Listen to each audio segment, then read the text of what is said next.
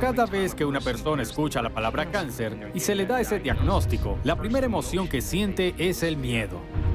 Las hormonas del estrés apagan el sistema inmune.